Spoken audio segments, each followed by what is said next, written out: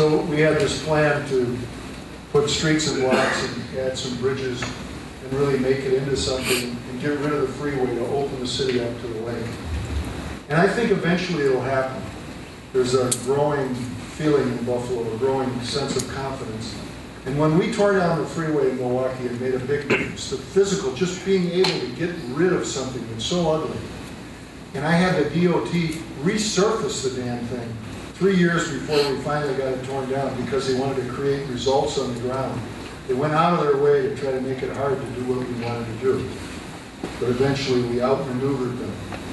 And I think the same thing could happen in New York. So we had our freeway, 0.8 of a mile long.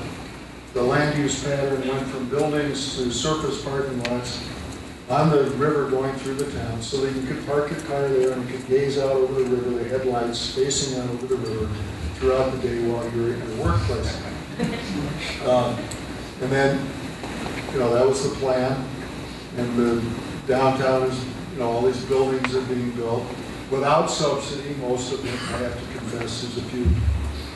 I would tell my development staff that they got extra credit if buildings were if there were groundbreakings, no groundbreakings for the buildings, and no ribbon cuttings, because that would mean that the city didn't have any subsidies in it, and we didn't have to do anything special.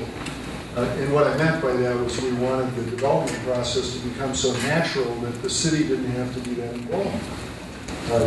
Strong code causing urban form to happen, but not having us either having a public-private partnership. When I hear people say, oh, we need more public-private partnerships. No, occasionally a public-private partnership makes sense, but we actually need less public-private partnerships. I think cities need to be places that naturally develop, and not have these things where you've got some shyster who knows all the people down at City Hall and knows how to maneuver around. Doing a public-private partnership is basically him putting his hand in the city treasury and taking the people's money and stuffing it in his pocket. And so we got rid of the subsidies in the downtown. We went from like 2 developers to like 30 developers, and most of them were much smaller because they couldn't afford a lobbyist anyway. And so the development process becomes more natural. Now, another city that's transforming itself is because of a natural from an earthquake is Seattle. The Alaskan Viaduct, which is a freeway right in front of the downtown waterfront. It starts out at surface level south of downtown, goes back to surface, not a freeway north of downtown. So they just have the freeway in front of the downtown, which is really dumb. Because the downtown, most of the traffic is going downtown, and you need the ingress and egress, deliveries and commuters, and they all want to go into the street grid, and this thing forces them to just go into a few spots. So that's the way it looks. We went to the governor's people, along with the Waterfront People's Coalition, the Pioneer Square Business Association, all the opponents of the freeway. And we met with the DOT people, and they said, well, Seattle's a big city, it needs a freeway, we can't get along without it. We have to have it, forget about the idea of tearing it down. So I said, well, a little over 100 miles north, you have Vancouver. They don't have any freeways anywhere in the whole city, none. And they seem to get along. That's about the same size as Seattle. What's wrong with that? And no, there's Vancouver, no freeways. But maybe they said, well, I don't know how they do it, but it'd be terrible if we didn't have it. I said, well, they must be suffering up there. Let's give them a freeway. Let's put the last. See how much better off they are? We're at ground level. This would be the. What are they thinking? Or Portland, where they took out a freeway in 1973, went along the Willamette River right at the front of the downtown. Let's put it back. Would that improve things? But the idea when it was there, and a lot of those buildings weren't there at the time because the city hadn't developed as well. But at the time, having that there seemed essential. How would you ever get downtown without the freeway? You couldn't even get there. But you can. Can Can you imagine doing that to Paris? With the freeway? You know, how do people ever get around Paris? But in Detroit, just think about it. If they build that other bridge next to the Ambassador Bridge, if they do that other bridge, are they going to build it so that it has these huge ramps and barges through the city and tears down more buildings because they couldn't possibly imagine anybody moving from the end of the bridge, through part of the city? So they'll do more stuff like this? Why not be like Paris? Why be, is Buffalo the model for Detroit? Is Detroit the model for Buffalo? Why not? Paris would never allow this sort of thing. In fact, they have an underground freeway in Paris that's in the bank of the Seine, and that's where Princess Di was killed.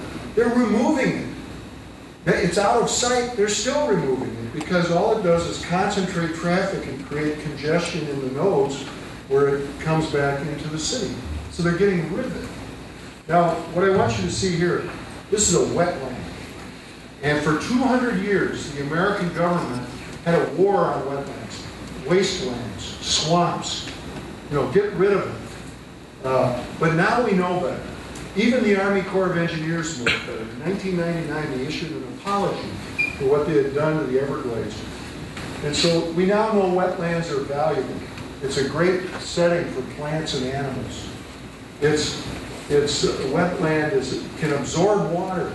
It absorbs water congestion. Okay?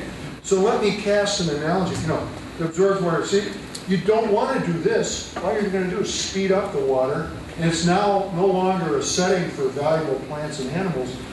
It's a setting for rats. Rats have a right to live, I suppose. But it's not a valuable setting for plants and animals anymore. So we don't do this so much anymore. It still happens once in a while. Congressional earmark, somebody has a dumb idea to pay the stream. But the Army Corps of Engineers, the water engineers, they now understand wetlands are useful. It absorbs flooding. It absorbs, it's a setting for valuable stuff. But look at, this is Wisconsin Department of Transportation. Well-planned transportation systems enhance safety and traffic flow. That's not true. But, the death rate on the freeways is much higher. The faster you go, the more likely you are to die in an accident. Anything above 37 miles an hour is automatically fatal for pedestrians, for example. But anyway, but this is what they think, the road hierarchy, this is what they pay for. Freeways, arterial roads, the collector roads, the service road, they'll pay for that. And this is the stuff they don't pay a dime for. The local roads, that's where all the value is. That's where the economic value is. That's where the cultural value is. And that's what the federal and state programs don't pay for. So where the value is, they don't invest in. They invest in the stuff that doesn't produce value. Now, granted, freeway makes sense if you want to go, deliver some steel from Gary, Indiana to Toronto. You go through Sarnia. You don't really want them to go along a quaint street across Michigan, and all this stuff. So there's reasons to have roads that are big, but in the city they don't belong. And this is the only model. Moving trucks is not the only purpose of America, and it shouldn't be the only thing we invest in is the giant roads. And this is what happens even with the arterial roads. It's only about movement of vehicles. Look, the pedestrians have to make their own muddy path. The arterial road that is taught now in the engineering schools, the smallest one they really promote is the 72 feet of pavement, 3 lanes of traffic, 20-foot median, so you can have a double pork chop turn lane. And then the pedestrian is left to walk in the mud, or alternatively, walk in the gutter. And this is the American love affair with the automobile. Here's your choice. You can be a real American and drive one of these vehicles, or you can be a criminal suspect. That's our love affair. That's the choice. That's what the government spends all the money on the vehicles and screw the guy that wants to walk. Now what kind of deal is that? Now this is the wetland. This is the analogy. The street grid, the complex street grid, in this case Washington, D.C., L'Enfant's plan as amended by Daniel Byrne. And it's still valuable today. It's a great valuable setting for real estate. And it moves traffic. The Connecticut Avenue, which is right up there through DuPont Circle, it even has a really cool grade separation at DuPont Circle, so the engineers had something really cool to do. But the street mostly intersects with the street grid. So if it congests at rush hour, you don't have to stay on it. You can go on one of the other arterials and get where you want to go. And so at rush hour, at the peak half hour, Connecticut Avenue goes at 8 to 13 miles an hour. The Potomac Freeway, you're stuck. At peak hour, it's 3 to 6 miles per hour. Now, in the middle of the night, at 2 in the morning, Connecticut Avenue is slower. The freeway is really fast. But when you need it the most, it coagulates. It comes to almost a halt. And so that's what we're investing all this money and then making them bigger. When it coagulates, then they just make it bigger. And for a while it works, but then eventually it coagulates again. Here's the street grid in Madison. There's no freeways in Madison, Wisconsin, in the downtown. There's all these state employees there, the university nearby. When rush hour comes, if one street is congested, you go over to the next one. You use your brain. You have choices. You don't have some traffic engineer deciding for you that you must go on this one road, and we'll make the road, if you're dumb enough to keep going on it, we'll make it bigger and bigger. We'll collect more taxes from you and keep making it bigger, and we'll tear down the place it's in and make it worth less and less. That's our transportation policy. It's really stupid. And I'm not against pavement. The Congress for the New Urbanism is more for pavement than any environmental group in America. We just want pavement to add value to the settings it's in. Streets, avenues, boulevards. Woodward Boulevard or Woodward Avenue in Detroit adds value to the city. It's a wonderful street. And so we work with, the really good news is the Institute of Transportation Engineers, which is a very, very traditional group, wonderful professional organization. They're not radical at all like we are, but we worked with them for 5 years, with FHWA too, which, you know, that's 3 cheers for FHWA for doing that. And we produced this book which came out in March, Walkable Urban Thoroughfares, a context-sensitive approach. And what it does is just say, it's okay to do a boulevard, it's okay to do an avenue, it's okay to do a street. That's legitimate. You can do that. You don't have to feel guilty. If you're a traffic engineer, you can actually build a street that's appropriately scaled for an urban place. And you don't have to feel like you're violating something. Now, it hasn't actually. I had a meeting with the Illinois DOT. They want to build this giant grade separated road in Elgin, Illinois. The mayor doesn't want it. The city council doesn't want it. They just want it to be a street. And they're ramming it down their throat. So I go to the meeting, and the Illinois DOT plays a trump card. They say, well, fine, all this CSS stuff is fine, but you know, we have to worry about the safety. And we're liable. We have to worry about safety. Okay, well, what are the safety? What's the safety? They bring up that issue all the time. It's on the big, fast roads where the fatalities happen. There's sure, you get on the narrow little roads, there'll be fender benders.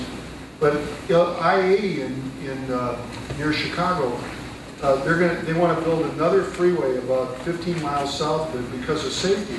I looked at the statistics. All of the deaths on I-80 were when the road were in off-peak hours when the road was running at full speed.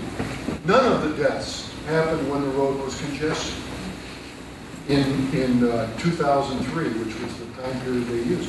I looked at their own data. they're not making it safer. They're going to kill people by increasing the capacity on these high-speed roads by their own message. Now, one other thing another specialty that can be dangerous. I love Al Gore. He's a great guy. And I love that he raised the issue that he did about global warming. But he talks about it in terms of, green roofs or light bulbs. And we ought to do all that, especially the light bulbs, make them more efficient. Everybody should do it. But Western Europe uses about half the energy that we do in the United States per capita. And the principal reason for that isn't because of light bulbs. They're not any particularly faster on the draw, having efficient light bulbs than we are. It's because of settlement pattern. It's because they have more compact development that's served by transit. More people walk to more things. More people they have cars, almost as many cars as we do, but they don't use them all the time. And he doesn't even mention that. And so there's a problem with this idea that if we just do gizmos that are green, that we're going to solve all of our problems. We're not going to solve them. This is a Gold Award LEED building in the outer suburbs of Chicago for the HSBC Bank, that's the Hong Kong bank. Their regional headquarters.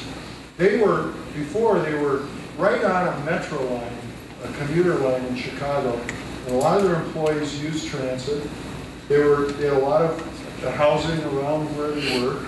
And they moved to this cow pasture, literally, you can see the cows. But they got a gold award because they had some turf on the roof, and they have some thermal glass, and they had dry water system in their toilets and things like that. Wonderful. But the energy that they saved with those few things was totally blown away by the fact that everybody that worked there all of a sudden had to drive. So what is that? That's not green. That's the opposite of green. That was a really bad thing. They should get a Black Flag Award for polluting the world. It's terrible. And so we went to the Green Building Council and said, what the hell are you doing? And they said, okay, now that you mention it, you're right. So let's change it. So now we have LEED MD, neighborhood development, which takes location efficiency and factors it into their stuff. And it's in place now. It'll take a couple of years for it to really bite. But you've got to think of these things comprehensively, which is my point about over-specialization. You end up ruining stuff when you let the specialists take over. So this ought to get an award instead. The Pearl District, it's totally new neighborhood, all new buildings, go by streetcar, densely populated place. Although I'll hasten to point out that Detroit has more people per square mile than Portland. It's denser, certainly dense enough to put the streetcars back in. And Portland's getting richer all the time. The population's going up. The real estate market's even buoyant now, even during a recession. Why go with this dead, dreary, highway building program? Why keep doing that in Michigan? Stop. If they don't want to do good stuff, then just stop doing the bad stuff.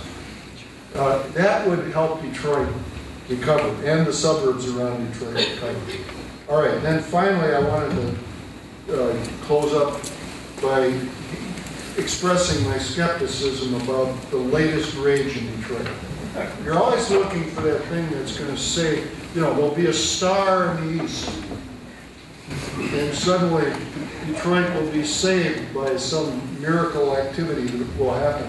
And the latest one is to turn Detroit into a farm. Okay, there's 60, it's either 57,000 or 67,000 square miles in Michigan, including the UP. Okay, so you've got a lot of wilderness and farmland. There's 140 square miles in Detroit. So in terms of the percentage of the farm economy that's going to end up in Detroit, let's say you used half of Detroit as farmland, it's not going to make a dent in the Michigan agricultural GNP. So that's not, and you know, the people that are for doing this aren't really saying that. So in fairness, and this is such a cool poster that, you know, I'm sucked in. I'm ready to go. You know, let's do something.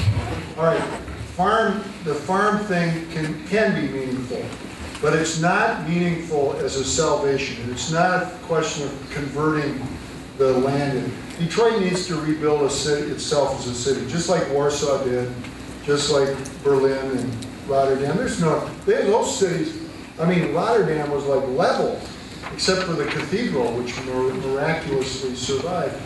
Everything was level. Warsaw, almost every building torn down, the whole damn city. Hitler spent 30-some days tearing the buildings apart. He didn't want one brick left together. The whole thing's rebuilt. Detroit doesn't have to say, well, we'll never rebuild.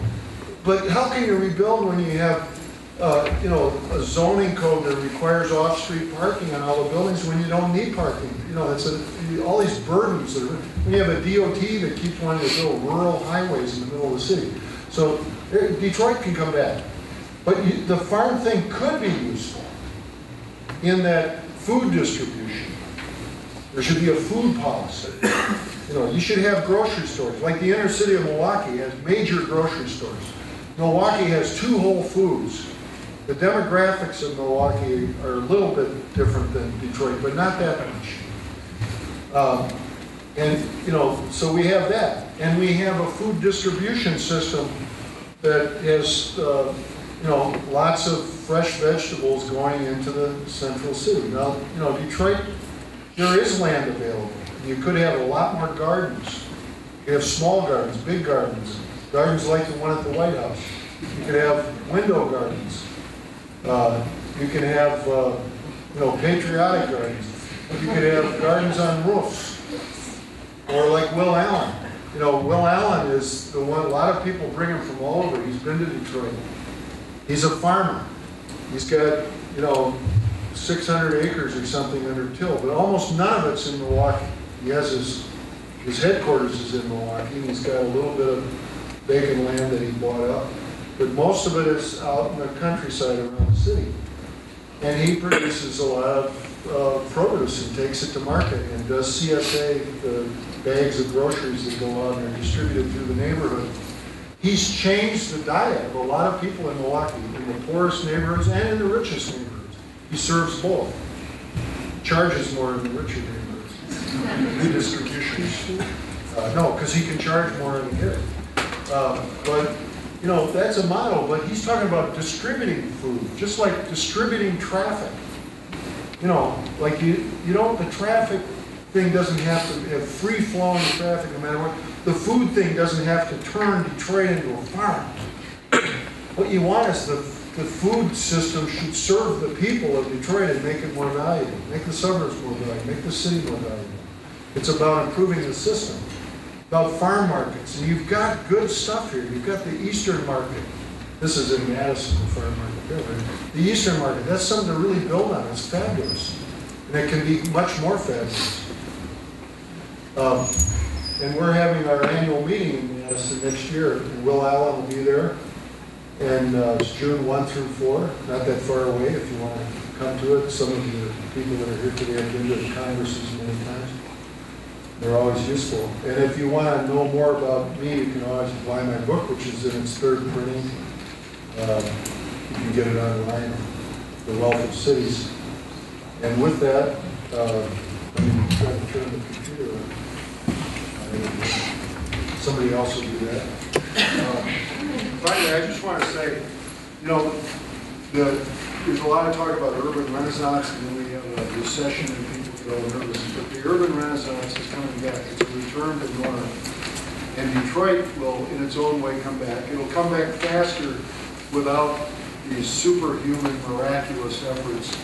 You know, like the freeway was supposed to save Detroit, and the Ren Center was going to do it, and all the sports stuff was built, and casinos are supposed to save Detroit. None of that stuff works very well. But what it does work is the complexity of the city, the interest in the history of the city, the people of the city, all the different things, the university. All of this comes together and makes a city come back to life. But when I was in Buffalo just a week ago, they have the Medical Innovation Center with all these little businesses that are forming, and they're really making money, and they're competing, they're having to expand it. Things get bigger all the time. And it's the one more hopeful thing I found in Buffalo, where people really want to be here. They want to be in that neighborhood. They want to be around it, and they're starting to sense a feeling of success. And I think that is going to increasingly happen in Detroit. And the dialogue you've had has been too apocalyptic. It's been too focused on trying to find instant salvation. The place is already, I mean, just look at your art institute with the Diego Rivera, and just the architecture of the city is unbelievable. The history of the city, the labor history, the manufacturing history, just outside of the auto, not just the auto industry, but all the other stuff. The Great Lakes history, all those things matter a lot. And the city needs to heal itself and come back. And it's been killed with 1,000 cuts. Some of them have been brutal. But it is alive, and it's going to come back strong. And I hope tonight I helped you sense part of the direction for Thank you.